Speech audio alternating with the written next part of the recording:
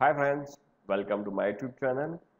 Today we are going to see that Windows Admin Center. Actually we are facing a multiple issues in Windows Admin Center while joining a servers. While I am connecting 2012 server, I am facing this type of errors. Connection error. Reset run space state is not supportable in on server. The server must be running Windows PowerShell 5.0 or greater. After that, I checked so many blogs. On that time, I seen this URL. In that URL, and the below description, I mentioned this URL. After that, you need to open this and download the update.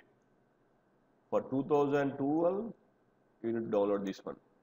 After that, you need to install this in your server. Firstly, it will ask like this.